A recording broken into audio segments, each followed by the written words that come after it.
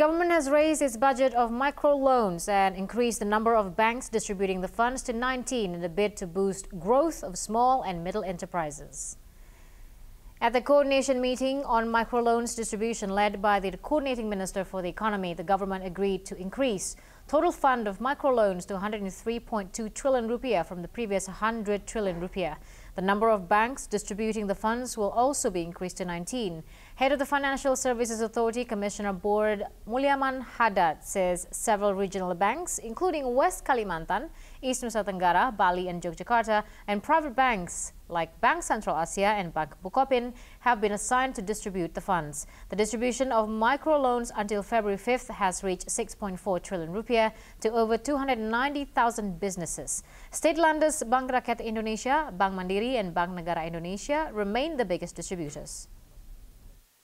103,246 triliun ya dari 19 bank yang rencananya akan mengalokasikan KUR pada tahun ini. Artinya itu sebetulnya sejalan dengan target sekitar 100 triliun selama ini ya.